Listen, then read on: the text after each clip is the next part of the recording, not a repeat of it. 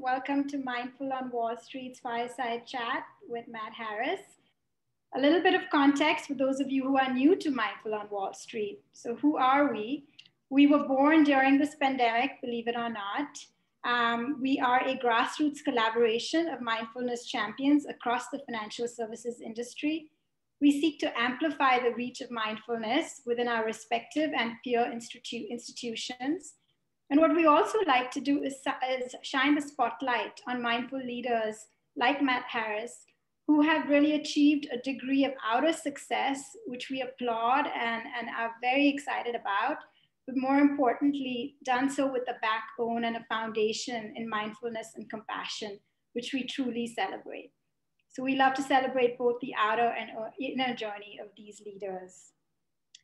So just before we get started, just wanted to invite you to really use this time as an opportunity to practice mindful listening. So I know many of you are practitioners of mindfulness. You know that our minds wander 49% of the time. It's what we do. So while we're here at this fireside chat, your mind is going to wander. But can you notice that? And maybe just not judge it. Maybe just note where it wandered, and then just gently guide it back to this conversation we're having. And you'll be practicing mindfulness right here, right now. So it is now my distinct pleasure to introduce Matt Harris. You've all seen his impressive bio, but I will just call out a few highlights. Matt is the founding partner of Global Infrastructure Partners, a leading infrastructure investment firm managing over $72 billion in assets.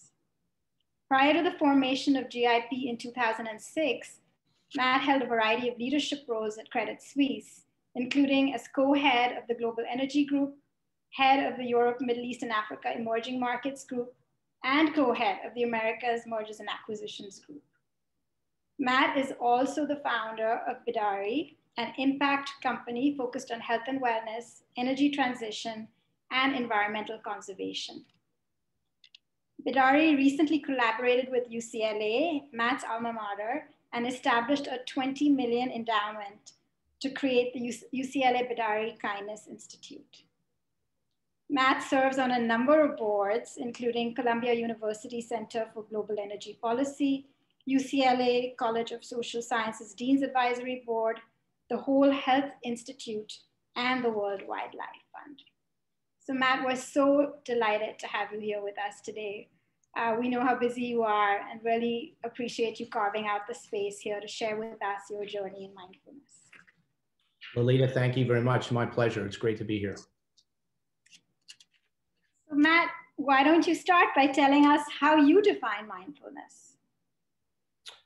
Well, to me, it's the practice, and it is a practice of being able to be fully open and fully present for whatever you are experiencing at any given moment. You know, we grow up, particularly in Western culture, where, and you had the statistic of 49% of the time, your mind is wandering. I wish for me it was only 49% of the time. But we grow up, particularly in Western culture, you know, thinking about, you know, the future, thinking about the past, and that often distracts from what's actually happening in our lives. And my personal experience over many years is that your life is really a collection of these small, precious moments, these threads that get knitted together over your lifetime.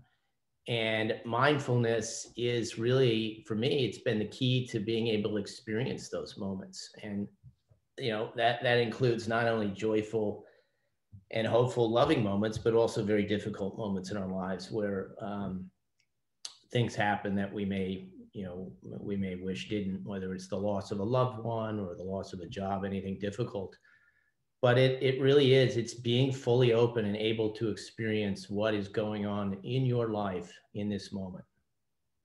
So can you think back to what was the catalyst? What brought you to mindfulness? Tell us about how it all started with you. Well, for me, it was not, and life never is, it was definitely not a straight line. You know, I grew up in a home that on the surface looked, very normal. Two siblings. We did not come from wealth. We came from a solid middle class family. And from the outside looking in, it looked like what you would typically see in the 60s and 70s when I was growing up. But there were a number of things going on in our family system, and I use the word covert as opposed to overt, that really shaped and influenced,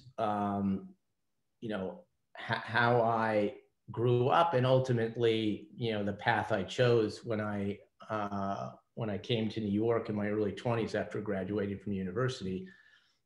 And there were two things that were really sort of critical pieces to that. One was I didn't learn in my family system that my worth and my esteem was generated from the inside out. I learned that it was generated from the outside in. And when that was set, this idea that your worth is predicated on something outside of you, it has a dramatic impact on how you lead your life. The other thing I didn't learn how to do is develop emotional competence, to know what I was feeling, fear, pain, love, joy, anger, guilt. I didn't have the lexicon of one of the basic elements of life. Dan Goleman has a great book called Emotional Intelligence. And he actually believes, and has quite a bit of data to support this, that successful people actually have more EQ than IQ. But this was all foreign to me. And so when I, was growing up, and when I got to university, and when I got to New York, I had this belief system that told me that I had to do certain things from the outside in order to be, in order to have worth and value. And I didn't know how to really experience what was going on in my life emotionally. And the net effect of that is I looked for ways to adapt. I looked for ways to deal with the very strong feelings that were going on inside of me. And this idea that my worth and value could be questioned. It could be bartered. It could be traded. It was conditional on something outside of me. And that took me through, lots of different things, but it ultimately culminated in needing to make some very dramatic changes in my life. Get sober, let go of alcohol, let go of poor relationships, and let go of too much work, frankly. Work can be a way to address a lot of the things that I was dealing with. So I had to get sober, and I had to really make a meaningful number of changes in my life about a decade ago. And if I would have known then that was sort of kindergarten or nursery school for me in terms of my own journey, it probably would have, it certainly would have surprised me. But what I discovered over time is that for me, sobriety was really just the beginning. And this idea, it was addressing the symptoms rather than the cause. And what I really needed to do was start on this journey to changing my belief system. And mindfulness and meditation have been a huge part of that. There's nothing in my life that is more important to me than my meditation practice. And I say it that way because meditation to me is the practice. It's the daily thing that I do that allows me to be more mindful as I go through my day. And none of us are perfect. It's, this idea of the authentic self, and that, whatever you want to call it, the soul, your inner self, your ability to express yourself mindfully and authentically. Our ego and our histories get in the way of being able to do that perfectly. And that's okay. Somebody said to me once, we're all perfectly imperfect. But mindfulness is kind of the way I try to live my life. And my meditation practice is really what, it's the way I practice mindfulness, and the way I try to show up as best I can in my life. Difficult situations or ones that I really look forward to. Wow, Matt, thank you for sharing that. It's no wonder that if you think about your worth, your change of belief system and how you've gone on this journey from outside in to inside out. And it's no small feat to recognize that's where you were and to even have a sense of discomfort with being there, and then the courage to say, there's more here, there's more potential in me. So I think this idea of mindfulness being a part of your life and one of the most important things for you, and being a practice for the audience. Can you just shed a little more light on what you mean by it being a practice, and how did it become a practice for you? Yeah, sure. You know, it's a process, and it's something that what I usually tell people if they ask me is um, it's more important to have frequency and repetition than it is how long you practice for. And I think you said it. It took me a while to understand that there are many planes of our, you know, the way that we exist in life. There's a physical plane, obviously. There's a mental plane, a thought-based plane. There's an emotional plane, and there's a spiritual plane. And I really lived through much of my life consumed by my thoughts, believing that what my thoughts told me was accurate. And I like to tell people sometimes the average human being has somewhere between 80 and 100,000 thoughts each day. And a very large percentage of those actually either don't make any sense or are not accurate, are based on the belief system or the family system or the conditioning that we grew up with. And they become, you know, part of our patterning, part of our ego pattern. And so the practice of meditation and mindfulness is being able over time to become an observer of those thoughts, an observer of your life. It's almost like there's the projector and the movie screen, and you know, you are in effect the observer, you're the projector, however you want to think about it. And there's this movie that's playing, and it's your life, it's your story. It's very hard to be an observer if you're in your thoughts all the time. And we've all seen people, I know I was one of them, who are just ruminating and I was constantly in my head about what was going on. It was very unconscious. So as I started a meditation practice about a decade ago, and frankly, I started one because people told me, you want to get sober, you got to do this. And it started out very modestly. It started out for 2 or 3 minutes a day. And what I found over those early years is sometimes it was really hard to sit, even for that period of time, with my own thoughts and with myself. I was so used to acting on these thoughts and having these thoughts dictate the decisions and the behaviors that I made. Gradually over time, I started to get more space. Gradually over time, I could become much more of an observer. Gradually over time, my practice grew. Today, I sit for about 45 minutes every morning when I get up in the morning at 6 o'clock. And it's my time where nobody is up in my home, and I can just sit. And people may identify with this, but when we're sleeping, that's a time when our thoughts are really, you know, percolating. They're really moving. So when I get up in the morning, I got a lot of thoughts about what am I going to do during the day? What didn't I do yesterday? For me, it's really important to just center myself and enter into my practice.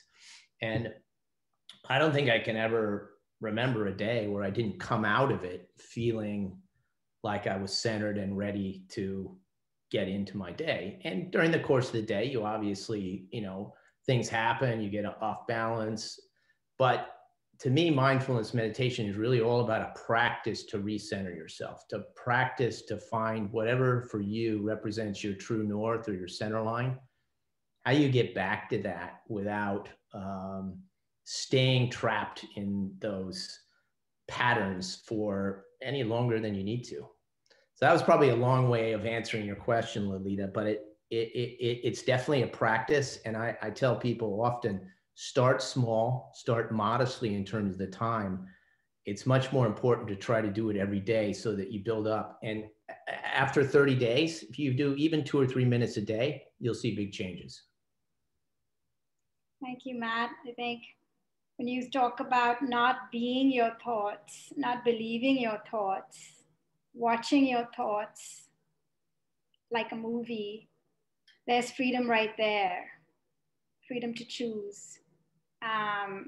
And it's amazing that you started out just consistently with 2 to 3 minutes. You've built up a practice of 45 minutes a day in the morning. And so when you sit for those 45 minutes, what type of meditation do you do when you just sit? Well, that's evolved over the years as well. And I want to, I just want to be clear about this. There really is no correlation between the amount of time you meditate necessarily and what, is right or wrong or works. It's a very personal thing. And I know some people who meditate for 5 minutes a day or less, and they're some of the most centered people I know. So I don't want to give anybody the impression that, well, I got to sit, in silence for 45 minutes every morning. That's absolutely not the case. You can walk, it could be music. It could be anything. I think the key to it is repetition and being able to get some space and slowly learn how to become an observer of your life. Become an observer of your thoughts, become an observer of your story. To me, that's the key. Maybe it's easier to do by demonstrating that. Maybe you'd like to lead a practice for us. Sure, I'd be more than happy to do that.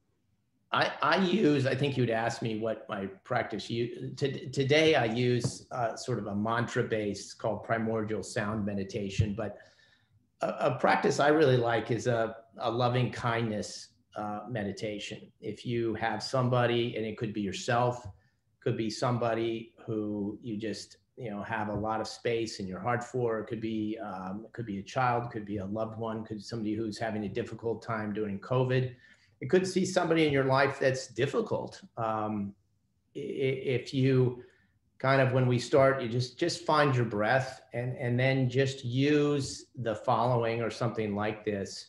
I'll do it with my daughter, whose name is Dakota. May Dakota be filled with loving kindness today. And just repeat that at your own pace over the 3 minutes, whoever you would like to insert there. If that doesn't resonate with you, you can just follow your breath along and try to, as best you can, observe your thoughts. But my experience has been, if I do a loving kindness meditation like that, even for 2 or 3 days, my relationship with whoever I'm directing at, including myself, will change. I'll see change. So maybe we'll just go ahead and do that. If everybody just kind of gets themselves comfortable, take a deep breath, center yourself, go ahead and find your breath, and we'll use that mantra however you want to adopt it for 3 minutes.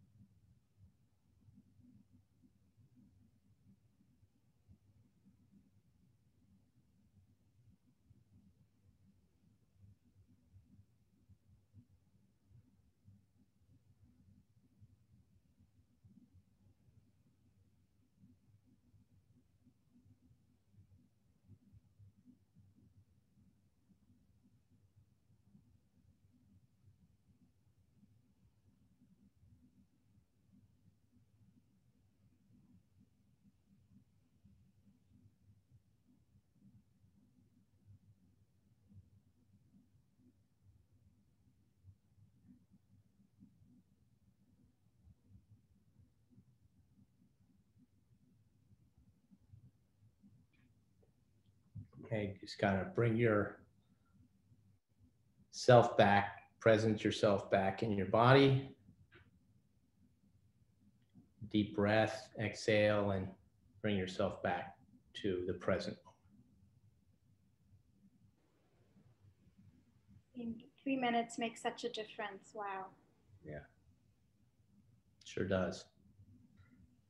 We're all in this world where we're on these Zoom calls, and it's really quite restorative to kind of bring yourself back to kind of your body and just presence yourself. So thank you for allowing us to do that. Wow. Delighted, so delighted to have that 3-minute pause. I know that work is a big part of all our lives, and a lot of us want to be the same person we are at home as we are at work and have that unification, if you will. So how do we take practices that we build personally and apply them in the workplace? How do you do that? Well, it's hard. It's a hard thing to do. Just speaking from my own experience, I still do have a role at work that I, identify with. That a lot of that is rooted in what I talked about earlier. So I really have to be intentional about being mindful in my workplace. And that's, for me, it starts with really seeing people and really holding space for people to express who they are. And that doesn't mean that you have to agree with them or have the same viewpoint um, or necessarily accept what somebody is saying or isn't saying, but really to find space to honor who they are and where they are coming from. That's kind of the first piece to it. And that's important for me because if I am not mindful, it's easy for me to drift into these old patterns, which are very ego-based and look like judgment and look like he or she's wrong and I'm right. And I really think that holding space for people to express themselves, it's this idea of accepting somebody else's reality. It doesn't mean that has to dictate the decisions that might be made in a workplace or anywhere else, but allowing people to be who they are. It really starts there. And when I do that, it's frankly much easier for me to have the clarity around what I think is the right next step in any given situation, whether that is a new investment opportunity, whether it's running a deal, managing an asset. By holding space and allowing people to be who they are, that's allowing me to also do the same.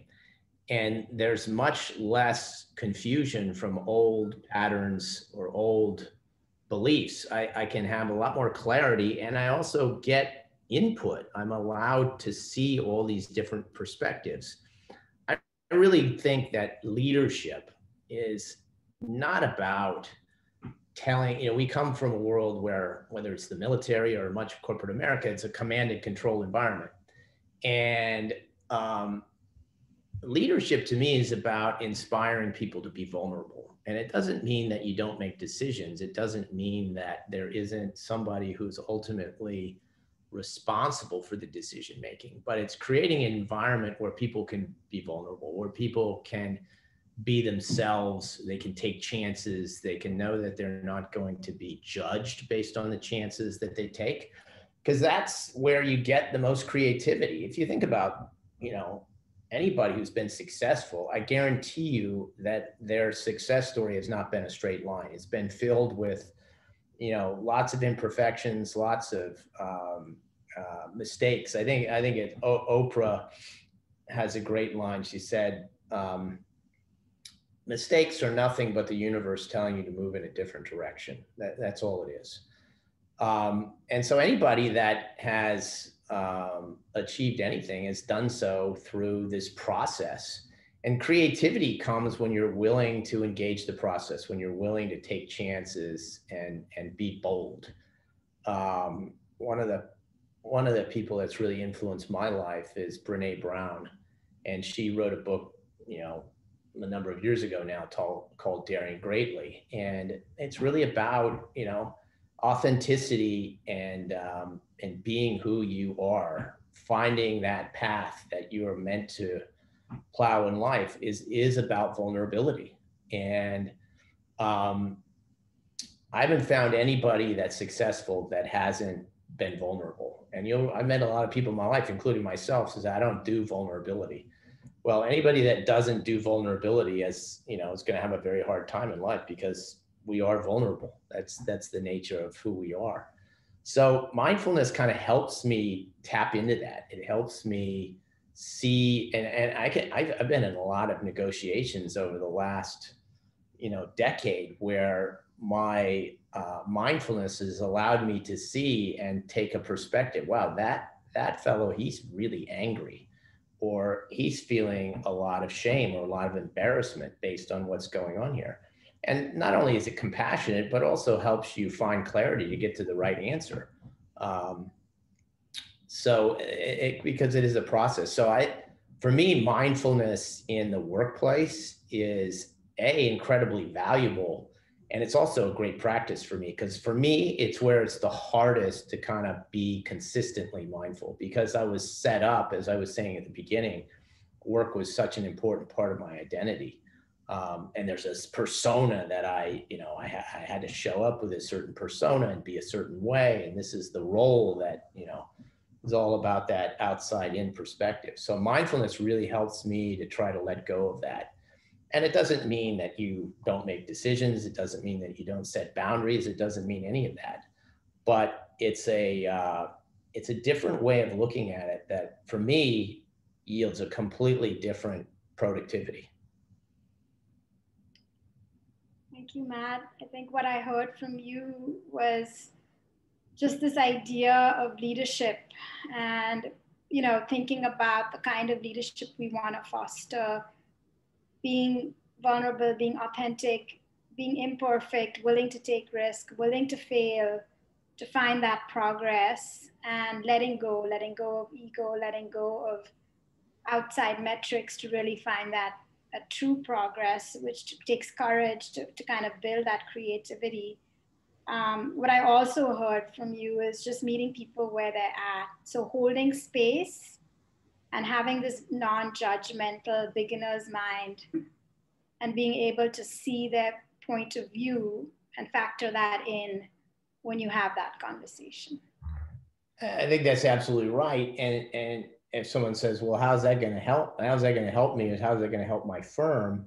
If you think about any firm as really, it's the co-creation of many people. It's the leader. It's, people in all different jobs. I think about the world in terms of energy, and we're all at, some level energy that's moving around in the world. And if you think about how any firm works, whether it's on Wall Street or anywhere else, the more you can get everybody moving in the same direction in terms of their energy and purpose, intention and clarity, the more successful you're going to be. So if you can give people the space to allow them to be who they are, allow their creativity to shine through, I know for sure that your firm's going to be, a lot more productive and achieve a lot more. Now, what you'll also discover in that is, for some people, it's not the right place for them to be. That also is incredibly compassionate if you have those conversations in a transparent way. There's nothing wrong with that, right? It goes back to what I said earlier, the universe moving you in a different direction. So compassion and empathy are no different in the workplace than they should be in our family system or in our friends and relationships. We should be able to hold space for people, allow them to be vulnerable, and allow them the opportunity to learn get paid fairly, and to be heard. There's no, I think there's this sort of, actually Brene does a lot of this work with a lot of Fortune 100 companies. She's doing a lot of it with the military now, because if you think about this command and control and this idea that, you know, there's no vulnerability allowed, nowhere is that more present in the military. And you can see when you look at what happened in Iraq and Afghanistan and the veterans of those wars, you know, they're taught, you know, don't feel this, don't experience this. You survive and you get through it. Well, they come back from the battlefield and there's a lot of trauma and there's a lot of PTSD that have not been processed. And it's a great example of how, you know, energy needs to be allowed to be released. And I think if you can accomplish anything close to that in your workplace, and I think there's a lot of examples of companies that are really innovative in doing this now, you're going to get more out of your employee base.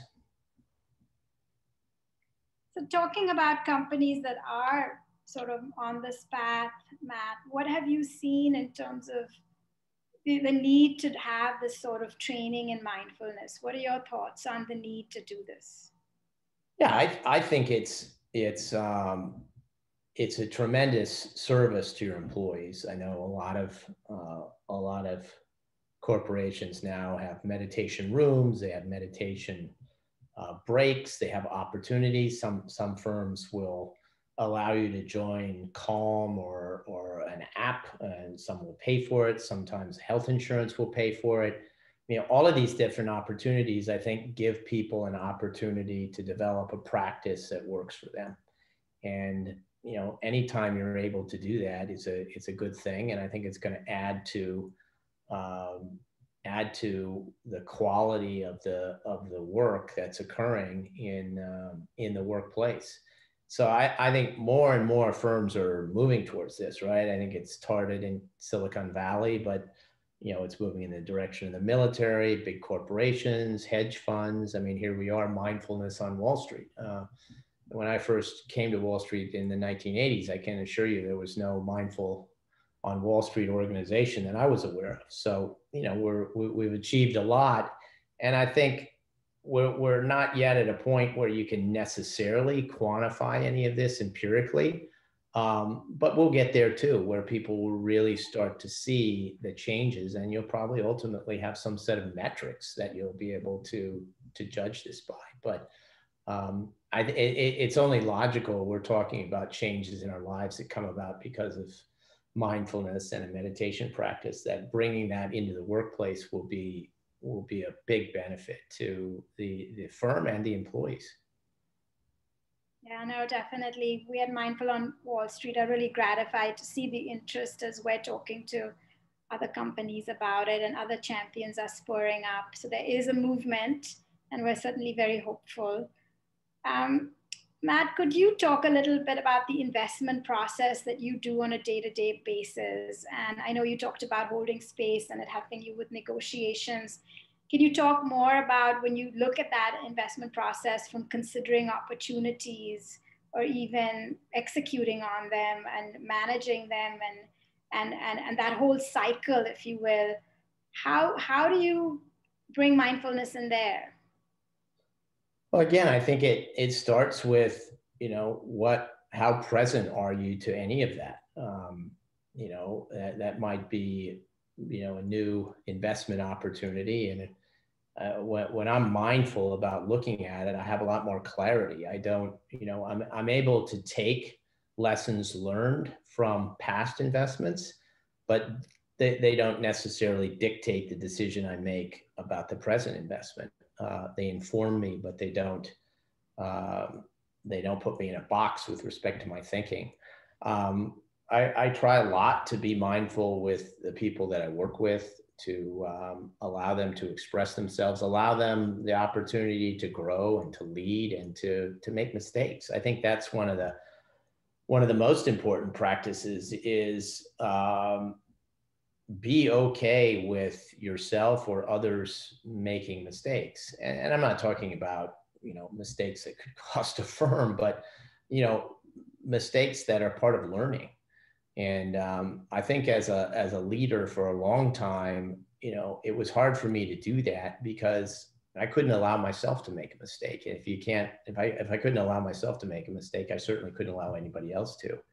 And then you can take, in our case, you can take the same philosophy to your portfolio companies, hold space, allow people to express their ideas, but also be a strong leader in terms of listening to all the feedback and taking other perspectives too. I think that's the mark of somebody who's mindful, is that nobody has a monopoly on the right idea, the wrong idea, the amount of information that can influence any given decision. And when you're open to your momentary experience, I guarantee you're going to be able to hear a lot more people. You're going to be able to hear how people look at something.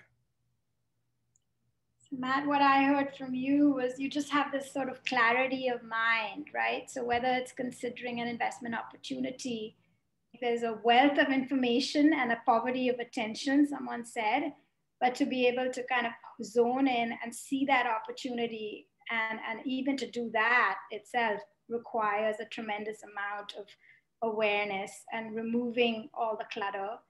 And then I really heard you talk about how you really conduct yourself with others, and whether it's your team, whether it's your portfolio companies.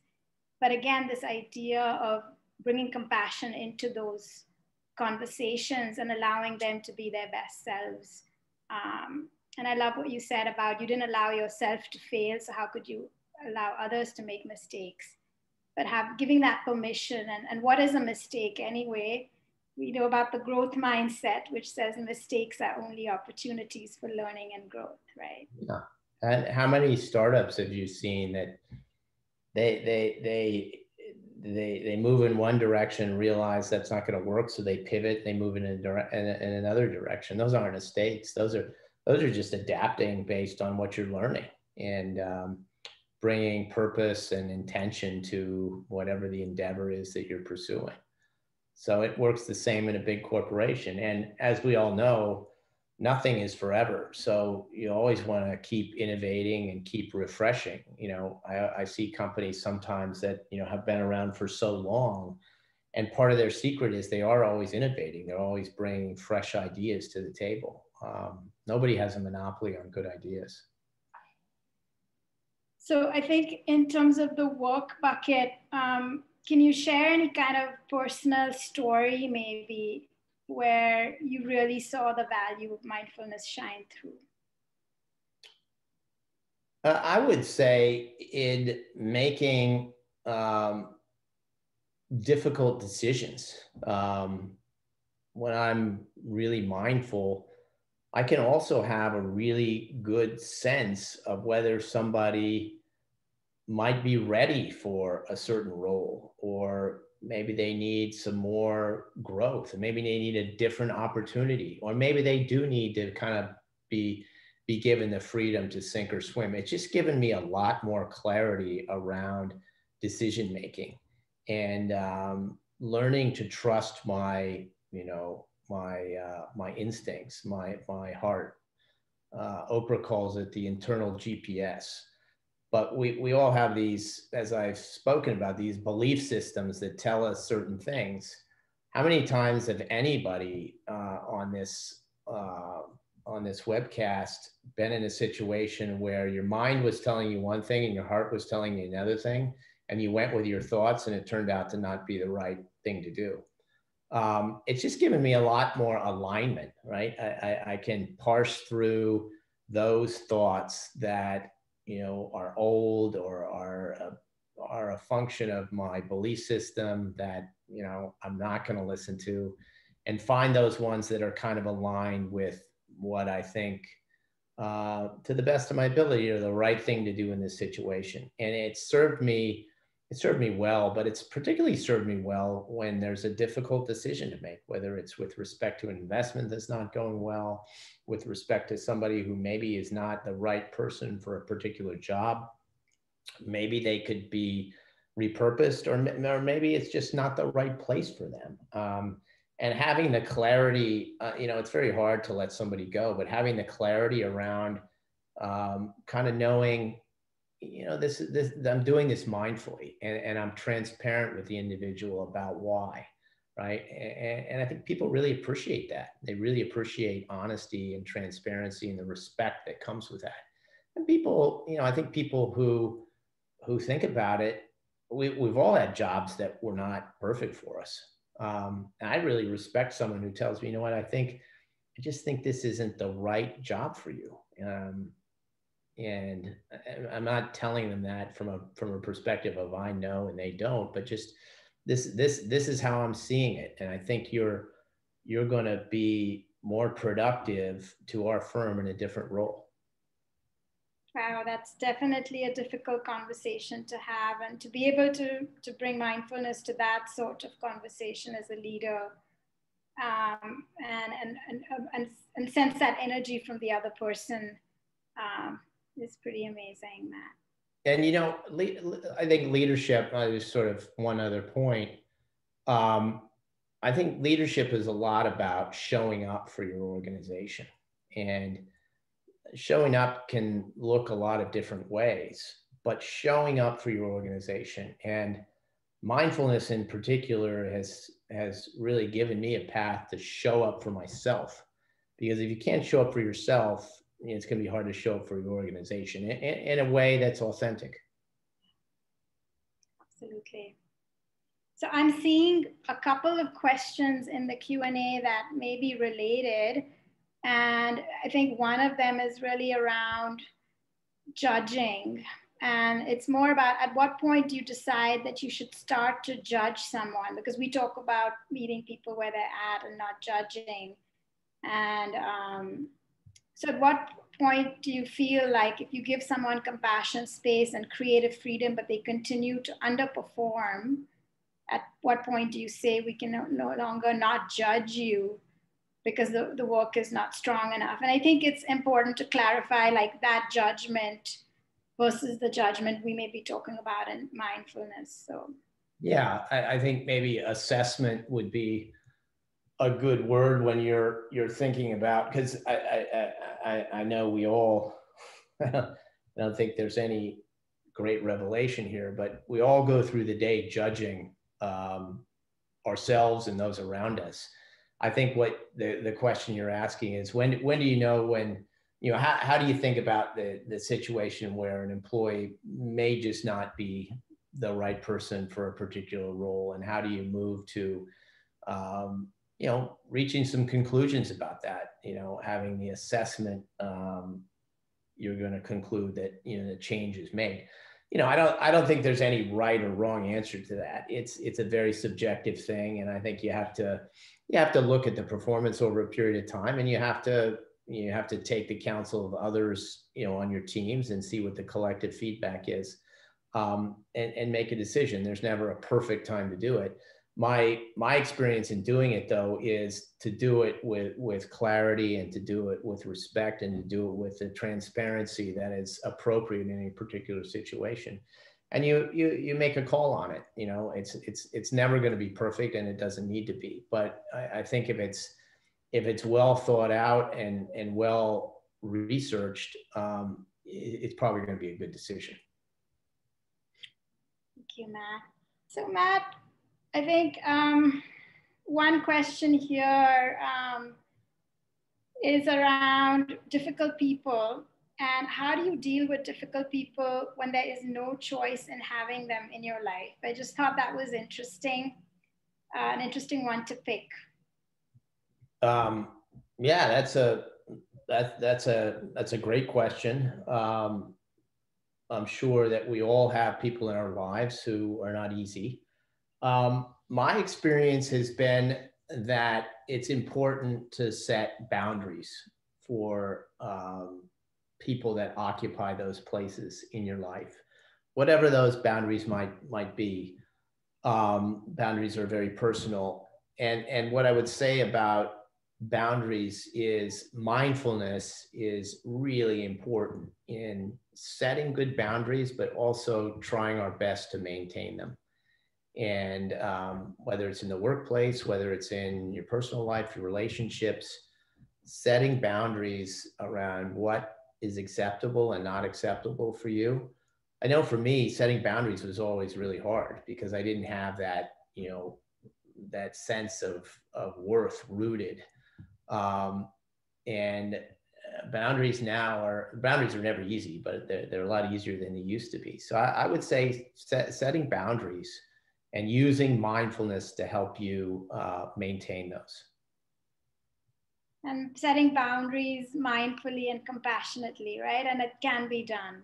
Absolutely can be done. So Matt, I just wanted to take one moment to just reflect on how we got here and thank a couple of people, if I might. One is Jeff Walker, who you know well, and who was our first Mindful on Wall Street Fireside Chat special guest back in June. And he was kind enough to suggest we connect with you, which we took note of. And the second is my very own mentor from over 20 years, who I met at Credit Suisse when I first joined, who still cares dearly about my decisions and is just so in touch with me that after I forwarded him Jeff Walker's video from the Mindful on Wall Street Fireside Chat, without my even asking, he sent it on to you and asked you to kind of get involved with us, which you so generously did. So I did want to thank that circle of compassion and kindness that floats around us, people exhibiting it like Jeff and Bob. So wanted to share my gratitude because without them, we wouldn't have you here. And this has just been such an amazing fireside chat. Yeah, that's great. They're both wonderful people. So thank you for acknowledging them. And then I just wanted to thank you for being so vulnerable, so authentic, and being so courageous to share your journey and where you started and giving us all that hope and that potential that we can all sort of, we know what the outer world looks like, but we can all think about that inner journey and have the courage to really understand ourselves, develop that awareness. And then with that, we can then translate it to building others and their skills. And so thank you for being that exemplary leadership model, which, and telling your story, to be honest, because it's not easy to do in a culture that talks only about success. To be able to share failure and to share challenges is really noteworthy and gives us all a lot of inspiration. So thank you so much, Matt. My pleasure. Thank you very much for having me. And I'd just like to end with, I know you do a lot of amazing work outside of your day job and your social impact space. I've spoken to Beth, who runs your work, and love to hear how you fit that piece in and what impact you're making in that space with mindfulness. Well, I think that the three areas that we really try to focus on are health and wellness, and really, this idea that, how do we set ourselves up to thrive? How do we kind of be present to these experiences? And mindfulness is a huge piece of that. The energy transition and, moving ourselves from, fossil fuel based energy to something that, is a lot more decarbonized. Again, hearing, we live in a world where it doesn't really work to say, this is what I want to do. Somebody wants to do the complete opposite. So mindfulness helps me to be aware and to hold space for other perspectives and try to find this idea of unity, which is, shared power, the idea of coming up with a solution that can work for, for both sides of an issue.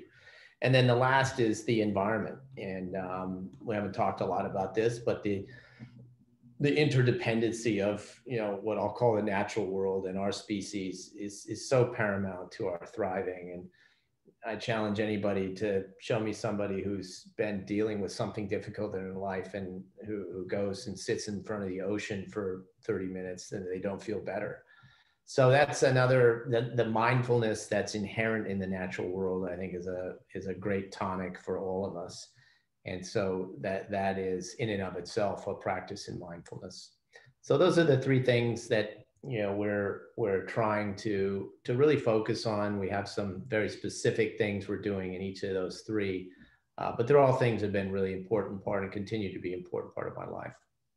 And again, tremendous gratitude, Matt, for your time and for sharing the space with us. Thank you, Lalita. Well, have a great evening, everybody, and look forward to continuing to stay engaged.